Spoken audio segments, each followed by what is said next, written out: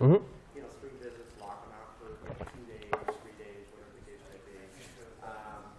Any recommendations on anything beyond, those plugins are free, which is a little bit spooky, right? No. I've written about 100 free plugins. I do it because I enjoy writing code. And most of them aren't things I would even want to deal with the effort of selling.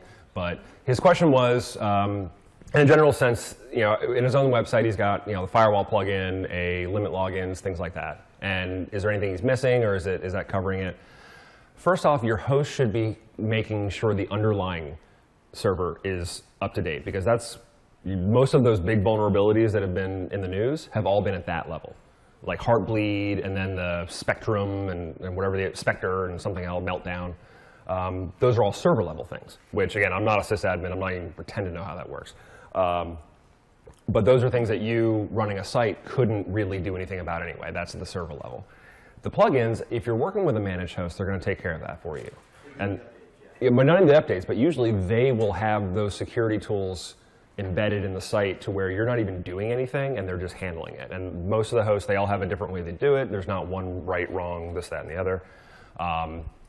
But more importantly, it's keeping your stuff up to date. It's keeping an eye on it. Sometimes just visually looking at your site again, both in the front and back end, you're going to find where those things happen. Be it a security thing, or be it just like maybe there was an update and it changed a div tag, and now something's off to the side. I run into the habit of I forget to actually look at what I build. Like I'll build something and I'll look at it and everything works and then I'll forget about it. So just kind of almost trying to look at your site as a regular viewer again, you can kind of catch some of those things that maybe you wouldn't see, or you can run into, if you're logged in, you're going to get different stuff that shows up. So try it logged out on a different browser just to see what's happening for your average user. And from there, you should find any other little cracks. But again, if you're running firewall and logins and on a good host, there's not much else. Yeah, it seems, because a lot of times I see people get locked out and then I have to go in and unlock it. It's like someone, and then when I look at the log file, it's amazing how many people are attempting to. Oh yeah. Like those things are all automated. Like, and again, like this isn't a security thing. There's people that know a lot more about that than I do. But most of that stuff's automated anyway. They're just looking for people are just looking for vulnerabilities on sites. So yeah, it's just a matter of keeping an eye on things and keeping things up to date. 3 security plugins is not better than 1. Just like 3 SEO plugins isn't better than 1. Usually it's just going to contradict yourself and they won't work. So yeah, if you've got it working and you've got them minimal and they're not creating big performance issues, because that's the biggest thing you run into with security plugins, or performance issues, because they're doing so much work that they can slow down the site if they're not built properly. So that's why I'm saying go look at it like a regular person, because you might notice things are running differently because you're not logged in. So who else has a question? On the same line, do you have a personal checklist when you put up the site for the security? No, I put them on hosts that do that for me. And the reason being is, there used to be, and it was, I don't even remember which plugin I used to use. I think they may have changed names. But I try to go as minimal on that end as possible, because I don't really fully know how some of those things work, in the sense like I've not audited WordFence or any of those big security plugins, because they do so many things. In general, when I look for plugins, be it for security or any other reason, I try to find plugins, if I haven't already built it, it does one thing. It does the one thing I want it to do, and only the one thing I want it to do. Because the chances of it interacting with other plugins wrong reduces greatly. The chance of it breaking in general with changes to WordPress go away. Like I've got plugins that I wrote 5 years ago that work just fine. I've not updated a single line of code because they do one thing. And that one thing hasn't changed in core. So, I tend to, like, the number of plugins is irrelevant. One bad plugin is worse than 100 well-written ones. And for, again, like the security stuff, like a lot of that is you hear about it all the time. So it seems like it's a huge deal. But for most site owners, as long as they've done the initial stuff at the beginning, there's not, like you wouldn't, neither of us would be able to actually recognize a security attack if it were happening, in real time. But the people on the hosting level do. So that's why, especially with a lot of the managed hosts now, they're doing that because that's that's a full-time job for somebody, is to monitor security threats and make sure those weird libraries nestled into the bottom of Linux are updated. Like, that's a full-time job, and that's why hosts pay those people. So I let them do it. I try to focus on what I'm good at, and then let professionals do the things that I'm not, and doing things like like securing a server and all that. But from a list of plugins, like limit login attempts, that one's always good just because that stops a lot of the throttling hits on your WP login. I don't really run anything else other than that. But I'm inside of my site all my sites 10 times a day. So if anything, and most of them are on hosts that I have access to, so I can see everything happening, which is not everybody. So, but again, same thing with him, just keep an eye on it. Visually looking at it will do a lot more because you know what it's supposed to look like because it's your site. So if anything's out of place, you're going to know before anybody else because you know where it's supposed to be.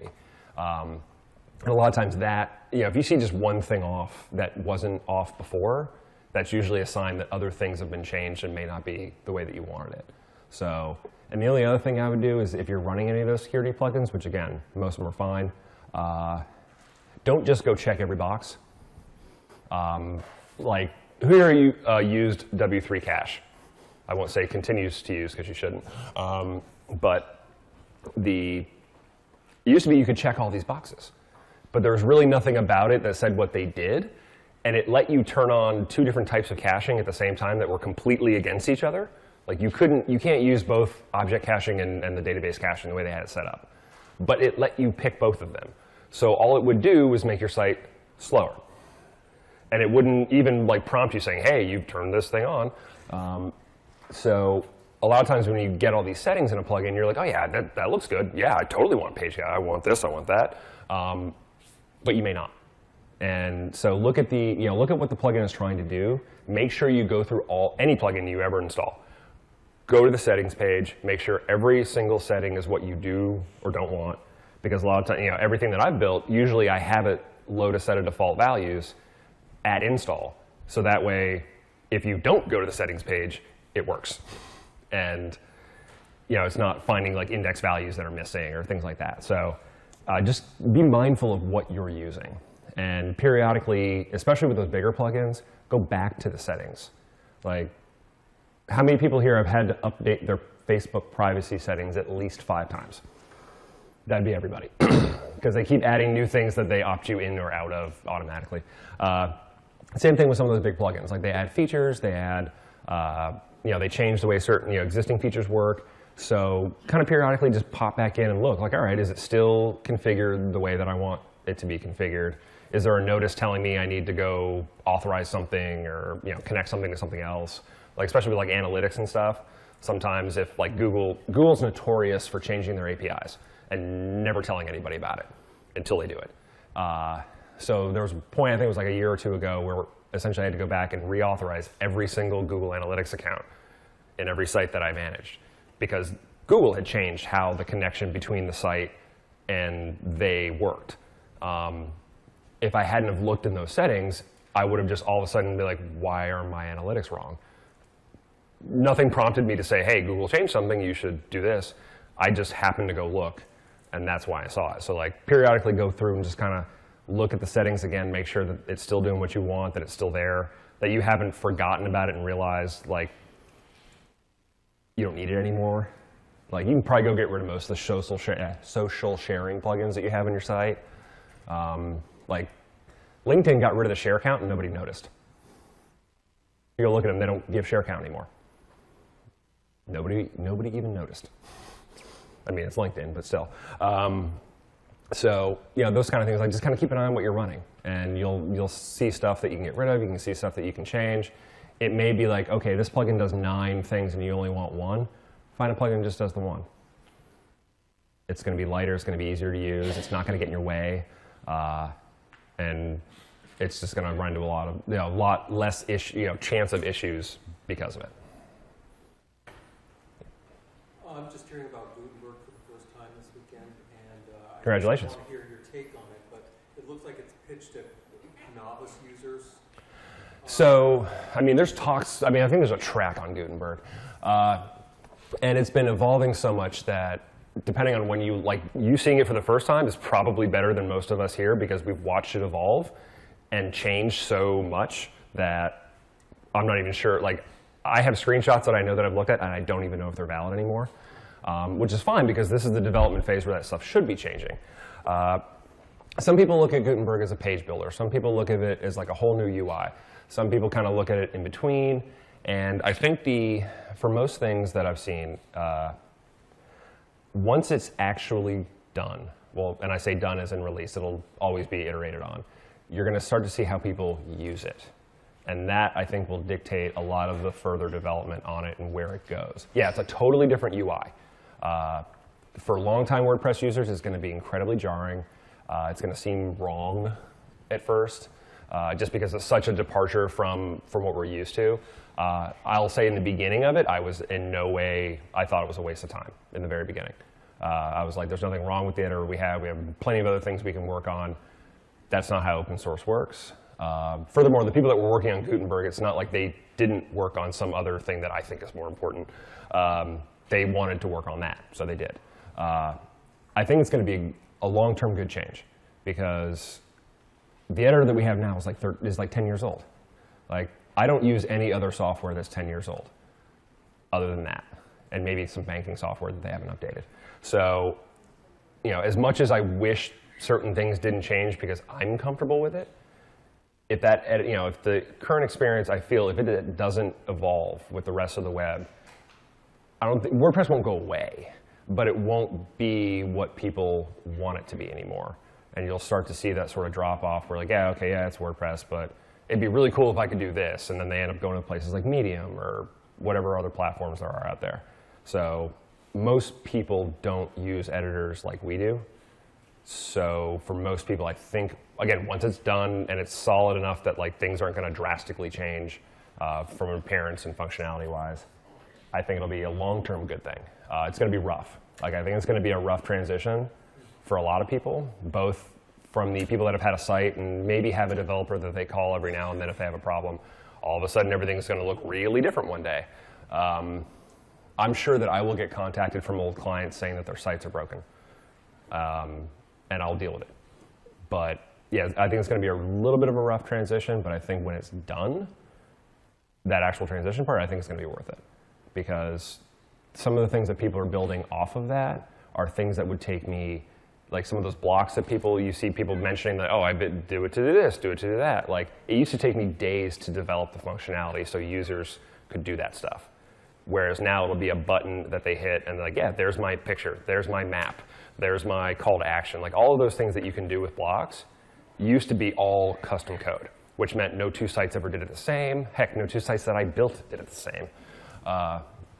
And that, that now in turn becomes something that I have to manage and keep up on and could break, whereas the Gutenberg stuff should be, again, once they've kind of nailed it down, should allow being able to introduce new features to things that would show up in the content. Because really what Gutenberg is it's redefining what we think is content. For most of us, content's the words in the middle, and then we have a sidebar and some other, this, that, and the other. Now it's the whole page is really the content. Depending on how you build your site and what you're trying to say, it could be any number of things. But yeah, maybe you got a map, maybe you got these things. All of those things can be built into Gutenberg so the user just thinks everything works together. Along those lines. So, and I also read that initially it was being developed with kind of a React template in mind, and now they're creating their own library to do that? I don't know which one they've decided. There's probably somebody here that would know better. Initially, there were some questions in licensing with React because of Facebook. They had a weird license on it that said that it was open source, but we can still do whatever we want and change. Like, it was a very odd license. And again, I'm not even an attorney, but it looked weird to me. They blinked. Facebook changed the license, which is why we can use it without any risk of them pulling something. A lot of the stuff built, so there's still a lot of React in there, but yeah, a lot of the stuff we're building on top of it for WordPress is being built to match WordPress. So yeah, it's still written in React, which I know very little. I've tried. I still can't wrap my head around the idea of throwing CSS and JavaScript. I mean, CSS and HTML inside of JavaScript files. It just seems wrong, I know.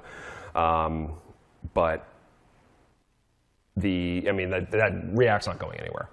Like, I'm learning it because it finally, I'm like, all right, yeah, this isn't a fad. This isn't going to be gone in a year.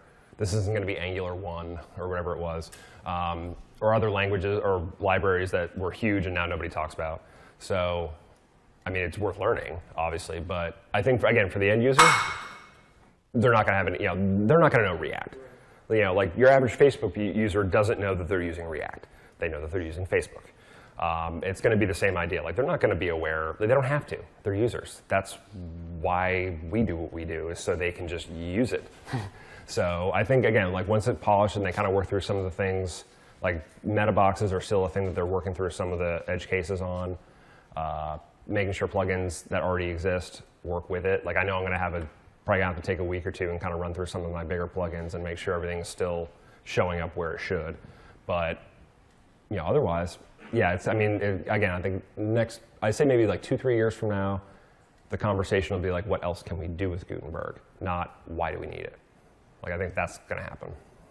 Are you aware of any blocks that others have developed and made available for download to play with? With Gutenberg? Yes. He's asking, is there anything that available out there that lets you just kind of play with it? First off, yeah, you can download the plugin automatically right now if you wanted to. There's also Tom, what's his last name? Begins with an N. I can't remember, but he built essentially a front-end testing for Gutenberg that you can just go and mess with without logging in, without downloading anything. And I can't remember the name of the site right now. Fruntenberg. Yeah, thank you. Thank you, Andrew. So that'll let you go in and play with it now. And as the updates are done and the development's being worked on, that gets updated so you can see changes as well. And that's actually a great first way. If you haven't really messed with it, is go to that site, because you don't have to do anything other than mess with it. You don't have to install anything, you don't have to configure anything, you just go. So I would go that route and just kind of, again, get familiar with it. Like, I wouldn't get too worried about like the minor details of where buttons are or fonts and color, like all that's going to be ironed out. I would just kind of get used to the feel of where and how things move and get put together. I have 2 questions, actually. Okay. Do you have a recommended number of plugins, like a maximum amount? Nope. The reason being is I used WordPress a few years back for the business of mine. I went crazy with it, and I installed like 30 plugins. So that impacted the loading speed. I ended up outsourcing some developer from like another country to kind of go in, tweak. I don't know what he was doing exactly, and he optimized the site despite the fact that I have an overabundance of plugins. Okay. First one, and we'll get to your second one after. His question was, is there like a number of plugins that is the right number? And the answer is no. There's not a number. There's not a minimum or a maximum. I've had sites running 2 plugins. I've had sites running 78 plugins. The site that was running 78 plugins had a page load time of 1.1 second. It's not the number. It's how well they're written. And that's why, again, like I said earlier, like looking for plugins that do one thing, it's very easy to write clean, concise code to do one thing. The moment you start adding other functionality to that plugin, it becomes muddled because now you have to check for things. Like the first big plugin I ever wrote was for FAQs. And it was like right when custom post types came out, and I think there's like, I don't know, there's like 50,000 or 100,000 people using it. And I wrote it 6 years ago, so the code isn't great. But people would ask for, it was the first one that ever got any traction. And people would ask for these, this feature. And I'm like, yeah, absolutely. Just code all this stuff in because I was all excited about it. And now I have to support a plugin with all these features that maybe 1% of people use. I actually have a huge update to it that I haven't pushed because I'm afraid I'm going to break people's sites. So again, the number, no, I just look at what you're running and look if you're actually using what you've installed. Because again, like if it does 9 things and you're using 1, there's probably a plugin that just does the 1. And most of the plugins, heck, a bunch of ones that I've built will do the conversion of stuff from other plugins. I built one that does, somebody wrote a blog post once called Minimum Viable Meta Tags, and it was like the bare number of tags you had to have so that like Facebook and Twitter and all that would like pick up the title and the picture and all that. So I made a plugin that did that because it's the smallest possible it can be. And I had it where it'll convert from Yoast and all-in-one and all that. so things like that. Yeah, I wasn't using any of the other SEO tools in the SEO plugin. I literally just wanted meta tags. So I just installed something that did meta tags, and I didn't even bother with the rest of SEO because it was for my own site. I could care less about SEO. So I'll never beat Norcross, Georgia in Google. I've learned. So it's not even worth it for me. But yeah, I find it doing the one thing I want, and then you can end up stacking on top of that, and it doesn't become as much of an issue because not only is it only doing the one thing, it's not touching other plugins. It's kind of siloing itself. And one bad plugin can totally ruin your performance. Like if anyone's using broken link checker, turn it off. Like as soon as we're done. Because that plugin is throttling and trashing your site more than you could possibly imagine. Because it's constantly checking every single piece of content you have with multiple regex passes to try to find a link that doesn't work. Turn it on when you want to use it and check and turn it right back off. Like certain hosts won't even let you keep that plugin on anymore because that's how non-performant it is. So things like that, just keep an eye on what's running.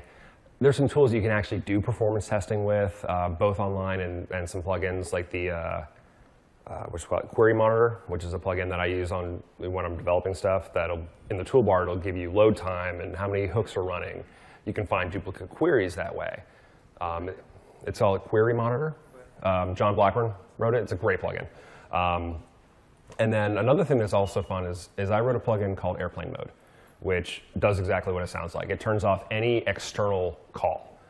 And I built it because I was on a plane home from Portland, and it kept trying to load the Google font that used to be in the admin, which would then error out every 30 seconds because I was on a plane with no Wi-Fi, and I couldn't turn it off. So I was pissed off on an airplane, so I wrote a plugin. And now it's huge. But by activating that, if I turn that back on, I can see the performance difference. I can start looking, okay, what external calls are slowing down my site? If you have, like, for example, remember that little Facebook, like, here's all my friends that you'd put in your sidebar? Every single photo of someone was making a separate HTTP call, also then a call for your information, and then, so depending on how many little squares of people you had, it could be making anywhere from 15 to 35 HTTP calls for a stupid little sidebar widget that nobody cared about. So things like that, where like try to look at the individual pieces that are running, and that's where you'll probably find what's wrong. And then, second question. Yeah, I was just curious, since you have the plugins and you're not playing code, do you use a version control software such as like Git or GitHub? Yeah, I mean, most of my stuff I'll put in GitHub.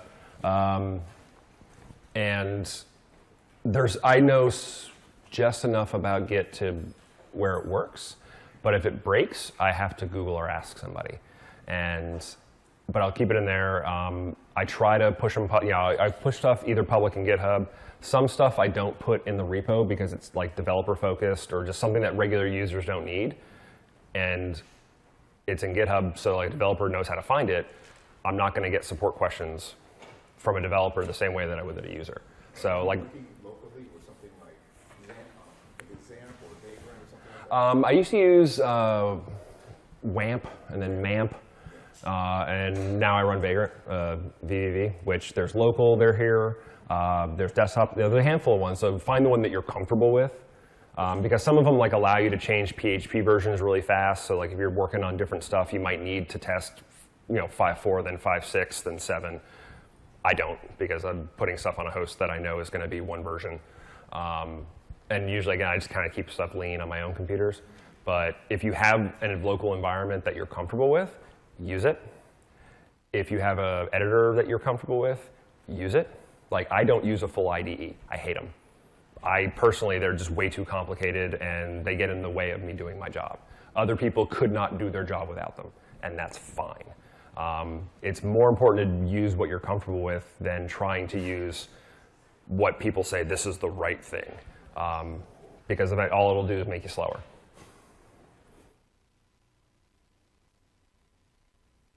Up a new plugin or theme, what is your preference or go-to, like a package manager or compiling SAS and JavaScript? So I'll use Grunt. I use Grunt because that was the first one I learned. And I don't use any of those enough to bother having to relearn whatever. I think there's Gulp, and I don't even know what there are anymore. But I don't really have a boilerplate so much as, like there's certain stuff like I'll just go and grab from stuff that I've written because I've saved almost every bit of code I've ever written. And so I'll remember, oh, okay, I wrote that functionality for that one site. I'll go take it, kind of pull it out, and then look at it, clean it up, try to general purpose it. A lot of times, now mind you, I never introduced myself. I'm Andrew Norcross. I work for Liquid Web. I used to run Reactive Studios as a client service and product company. So a lot of times there'd be things where we'd be working on a larger client project, and certain functionality, like this is useful. And we would write that separately, write it as a plugin, and put it on their site. But then we can now use that, across. It'd be like once is an edge case, twice is starting, and then 3 times is you better get used to it. So, and that that's where I'll do with that, and I'll just kind of piece together what I need as I'm doing it. I think there's a big difference between developers that were self-taught and ones that actually had a structured education. Because there's a lot of things I do that I don't know. I just do that because that's what I've always done. And I still, to this day, I've been doing this for almost 12 years now. I get corrected by people that have been doing this much less than I have. And they're absolutely right. It's like I'm used to doing things the way that I do them. And sometimes I don't pay attention to the fact that other things change. That's, again, like the whole thing with WordPress backwards compatibility means I don't necessarily have to get better as a developer for a while. I don't recommend doing that, but you can get away with it in the sense that like something's not going to break every 3 months because they're doing these huge overhauls. So after that, not really. I mean, I just kind of most of the projects that we would do were so one-off and unique that there'd be a little bit of stuff that I could share between, but the scope was such that we couldn't really wholesale reuse stuff. So. I use I use Grunt, SAS, because again, that was one that made sense to me because it still had brackets. I've used Composer and stuff that already had Composer. I don't myself set up Composer for that stuff just because usually in my head it's overkill. But if you're building something that's going to get released publicly, it's probably worth looking at pulling in the test, the unit testing suite and all that stuff you can do with Composer. I know there are other ones, but Composer is the only one that I've seen enough people using that I know I can ask somebody when I don't understand it.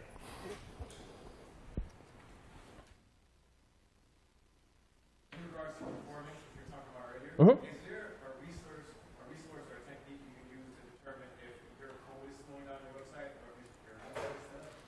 Yeah, so he was asking if you want to do your own performance testing.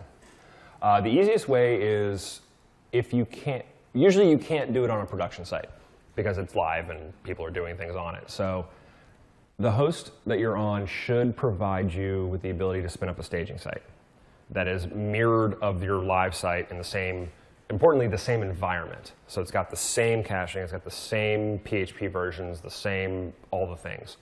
And then, because you can just thrash a staging site to figure something out and just delete it and move on. So I mentioned the query monitor will show you a lot of the query times. That's the first thing I look at, is I will look at individual pages on the site that I know are important, like the home page, if there's a contact page, if there's any galleries, or especially e-commerce, if there's any checkouts and all that. I'll actually just walk through like I'm a normal person, and it shows up in the admin bar, it'll show you the query time. So you can start to see, okay, there's 19 queries on this page. Why? Now, they may be valid. But by doing that, you can start to dig down and see, okay, what's happening page to page. Your biggest performance hit is going to be advertising. Like, I get that the internet runs on ads, but I absolutely hate advertising. Because they slow down sites to the point where, like I remember once I was so upset with a client because they kept saying that you're making my site slow. And I was like, no, all these ad networks are making your site slow. And I bet him, I mean, we fired the client afterwards, he was kind of an asshole, but I bet him. I'm like, I will bet you $1 that everything that you're complaining about is your ad networks. And so I made a copy of the site and I made it identical except for removing the ads. And it dropped 9 seconds off their load time. I won my $1. And so sometimes it's like, yeah, you got to dig through, just start. It seems very rudimentary, but yeah, deactivate, turn it back on. See, one of the biggest things, people write plugins that are only intended to work in the admin and still load their assets on the front end. That's going to be a performance hit because you're loading CSS and possibly JavaScript files that you're never going to use on the front because it's only for an admin. And furthermore, it should only be on one page in the admin for whatever that plugin is, but instead they load it everywhere. So like in Query Monitor, you can see every action that gets fired. So the save posts, whatever it is, like all of the ones that get, all the hooks that get fired on the front end, it will show you every single one. So you can start to see, wait, why is the admin, say a plugin's made for the admin, why is this loading here on every page? Like, why is the CSS for a settings page in the admin loading on the front end? And that's just usually just a careless developer.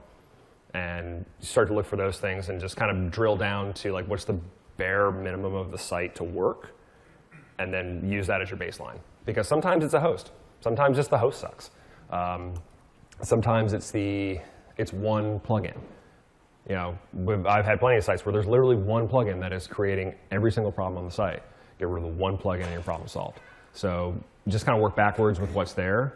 Sometimes I'll switch out a theme. Like, okay, is this the theme code that's the problem? But again, if you do it all on a staging site, you're not going to mess with production, and you're not going to upset anybody that's happened to visit your site.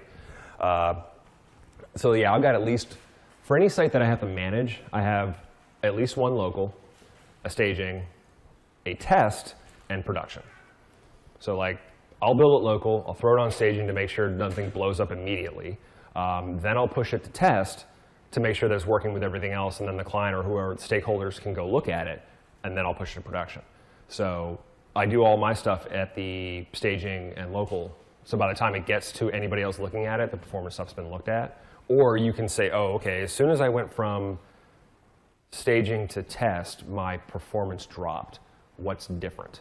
Because usually there's something different. So it's turning on logging, it's turning on, sometimes going into the hosting panel, depending on what the panel is, and looking, am I running the right versions of things? Like, am I still running an old version of PHP because I just forgot? Like, I found a site the other day that I had on 5.2, I know, because I hadn't looked at it in 4 years, and that was the default when it was installed, and I just never bothered to look.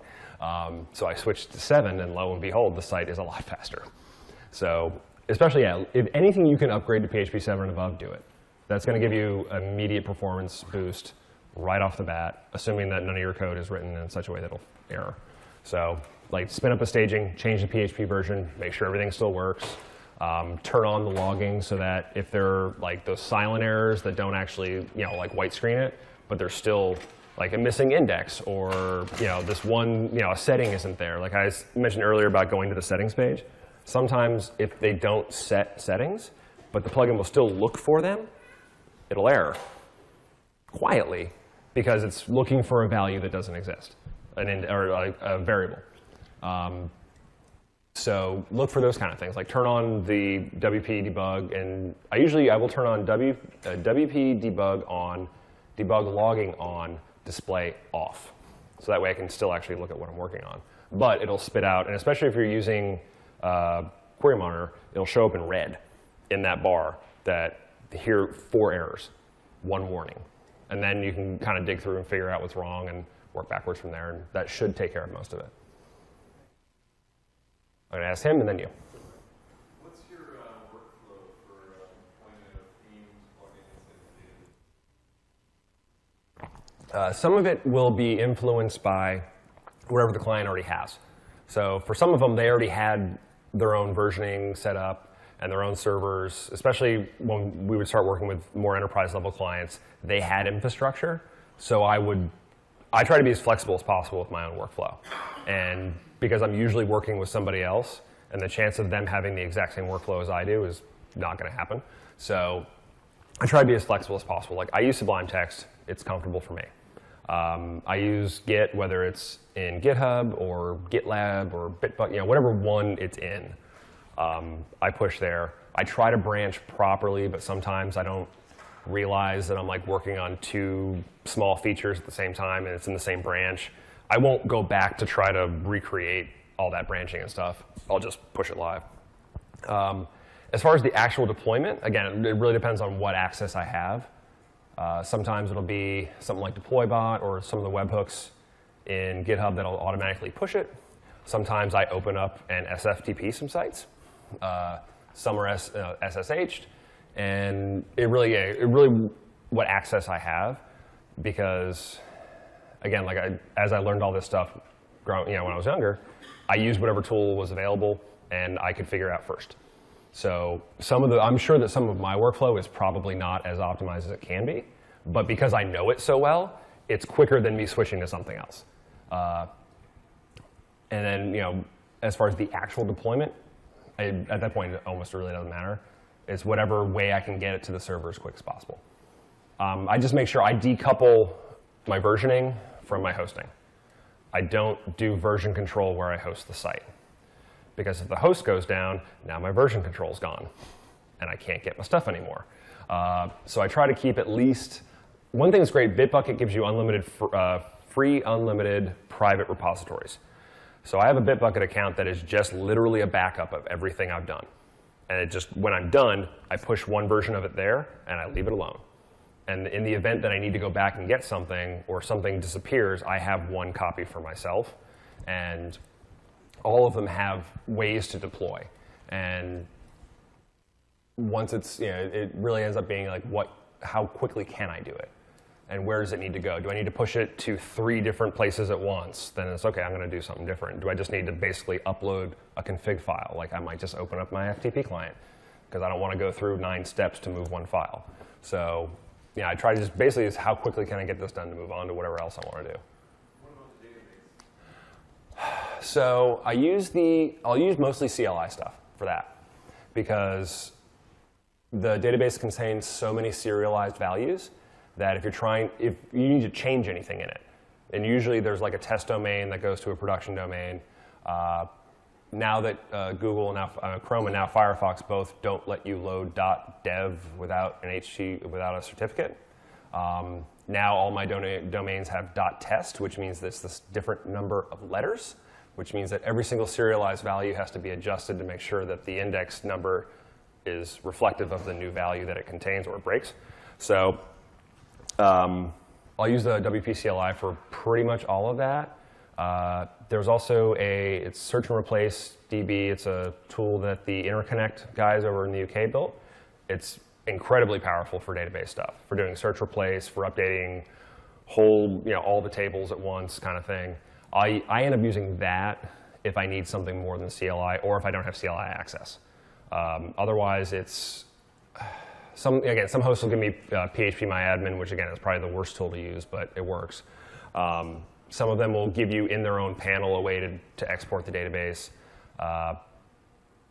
Where it runs into issues is where I'm making changes to live sites that already exist. And usually that it just involves coordinating with the client, like what's going to change in these 2 weeks? Is it going to be new posts?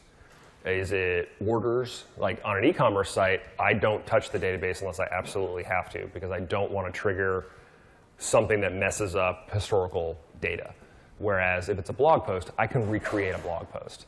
Like I don't want to recreate 6 months worth of transactional orders. So it's wherever you can push it. And yeah, I try to keep, again, I always keep, whenever I'm going to change a database, I pull it out, I save a copy, and then I edit it, and I leave one copy untouched. So in the event that I've made a mistake, which has happened, I just immediately push back the original. And then take a step back, like, all right, what did I mess up? What do I need to fix? And then, again, yeah, there's a lot of plugins and tools that'll do it. But usually, the tools don't, other than the CLI and stuff, they don't show you what it's doing. It just spits out a file when it's done. And that worries me. Because I don't know how it's creating that database file, and I don't know what it's doing to it. So a lot of times on those ones, I want to use like the rawest tool possible that will do the littlest to my site other than give me what I want. When you say CLI, you're talking WP CLI? Yeah, WP CLI, sorry.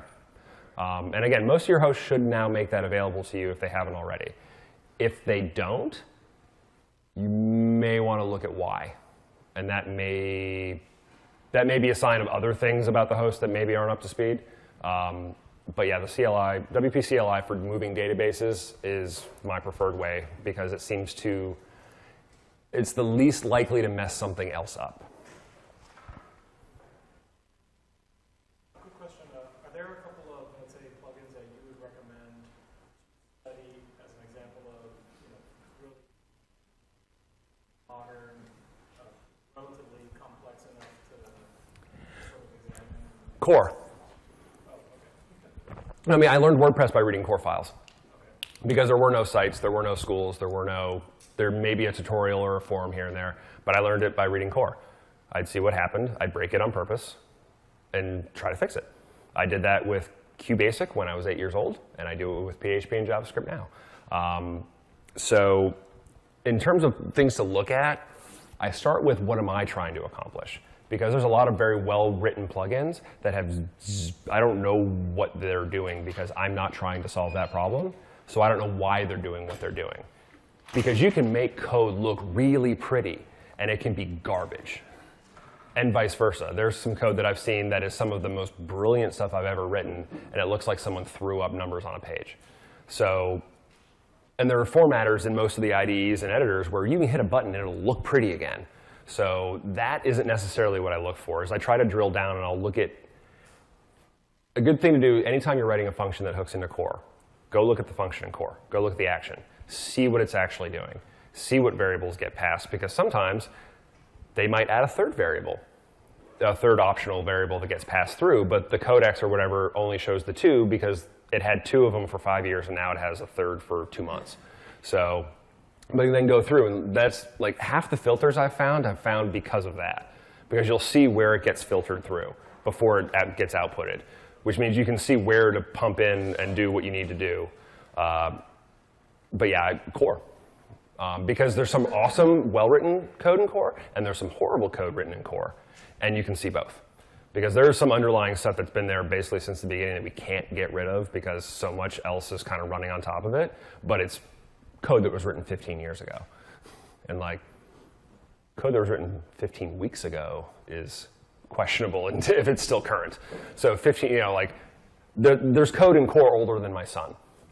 So, I learn more from things that are done wrong than things that are done right. Because if it's done right, I don't know why. And if it breaks, I'm not going to know why. And I'm not necessarily going to know how to fix it. But show me something that's adequately written, and then I can start to piece out the things that make sense to me and the things that are like, oh, maybe I'd do this differently. Or, but from there, again, I wouldn't look at big complex ones because usually they're interacting with so many other parts of themselves that it's self-referencing all the time. Look for those plugins that do one thing. Like, actually, go pull airplane mode. Some of it's, I had to find everywhere in core that it checks for updates, because that's an external call. There's a lot. It took me a year to find them all.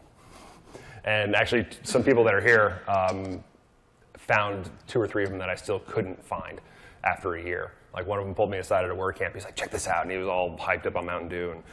And it's just this horribly looking code. And he's like, there's all your update logic.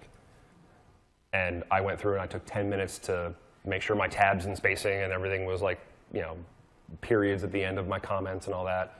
The code was just as good before I cleaned it up. So yeah, look for plugins that do one thing, because then you can see why that code exists. Whereas if it's something like, say, for example, Yoast SEO, I wouldn't even begin to look through that code unless I was debugging something, because it does so much. Whereas a plugin that does 1 or 2 things, you can easily see cause and effect. And that's really how I learned. Like, that's how I started in all of this stuff, was I found plugins and themes, broke them, see what happened, built them again.